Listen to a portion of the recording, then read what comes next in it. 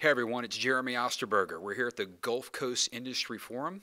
I'm here with Ryan Sitton, CEO and founder of Pinnacle. Hey Ryan, how you doing? I'm good. Thanks for having me. So Ryan, you just got off the stage here at the Gulf Coast Industry Forum. Hey, before we get into your presentation, tell us about Pinnacle. Yeah, thanks. I appreciate you asking. We're probably the world's largest reliability company. What I mean by that is if a large facility like a refinery, a chemical plant, a mining operation, a water treatment facility, any of them say, man, we got to get more reliable, right? Less downtime, more efficient use of money. We have the resources and the technology. We go in and set up better programs for them, help them optimize cost, and at the same time boost their throughput through pretty advanced analytics and advanced systems. Okay, and Ryan, the company's been around how long? 16 years. Fantastic. Yeah, happy for you. Thank you. So Ryan, look, from 2010 to 2020, you mentioned that refinery optimization and improvement, along with digital transformation, has slowly been happening. But talk about that transition now. Where are we at? Where are we headed? Yeah. In fact, as you said, I mentioned from 2010 to 2020, the availability or the amount of time that a refinery ran in the United States versus its maximum only went up by 1.5%. And that was a pretty small gain compared to the previous 3 decades where it went up by more than 15%.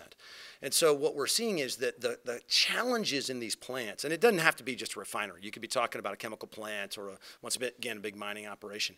The challenges are getting more complicated, and more things have to happen to make an improvement versus just fixing one small change.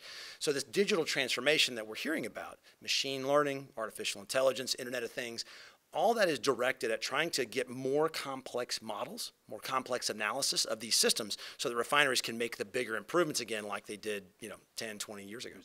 So, Ryan, you also got into the current workforce challenges in the U.S. Talk a little bit about that and talk about the energy sector and where we stand. Yeah. Man, I tell you what, generally the economy is just almost bizarre right now. I mean, you see it on the one hand. We keep reporting unemployment levels, and you hear messages from, say, the media or from government that says we got to get more stimulus checks out to people who are depending on these. At the same time, walk into any restaurant, now hiring, right? Overtime, minimum, sign-on bonuses. It's like there's this weird dichotomy, and what's the result of that is that across places who want to hire and do business, man, it's really hard to find a workforce. I mentioned today we've had a higher turnover in the United States in the last 12 months than in history. And so this is creating a lot of destabilization in business, in the economy, and even in the ability to do just regular transactions. So the challenge in front of us is how to get back to a little bit more normal state to balance the workforce load with the productivity load.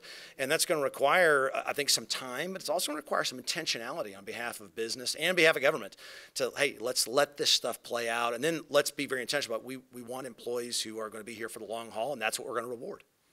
So let's get into the oil and gas sector. Can traditional labor in oil and gas transition to renewables, and what does that look like? Yeah. Well, I'll tell you this. Right, if you ask me today, Ryan, does that have to happen?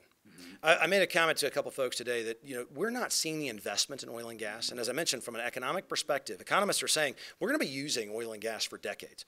So if someone today is working in a refinery or on an oil field or something like that, and they say, man, I'm scared for my job, I get it. A lot of messages out there that are challenging. At the same time, those jobs are going to be there for a long time.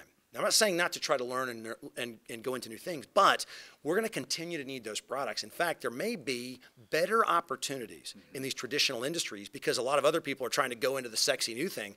So what I would say to people is, as opposed to trying to transition to new energy, say, what can I be learning to just broaden my skill set wherever I go, whether it's learning more about data or statistics or learning how to use more advanced analyses or, like I talked about today, how do I make more quantitative decisions to help move my business forward? Those will be valuable wherever you go. So, Ryan, I'll let you plug the book. You wrote Crucial Decisions. Yes. What led to that decision? You like what I did there? Yeah, I did. Nice.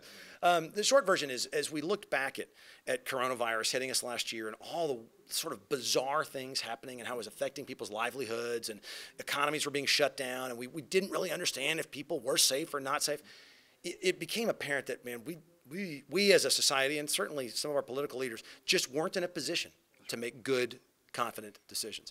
And I wrote that book by looking at a whole lot of data from different industries, different platforms, different sources, and realizing, man, there are a lot better ways for us to do this. And the book is about how to implement a better quantitative decision process and how valuable that quantitative decision process can be regardless of where you work. Well, Ryan, look, we know you're busy. Thank you for your time here at the Gulf Coast Industry Forum, and until next time. Thanks, Jeremy. I appreciate being here.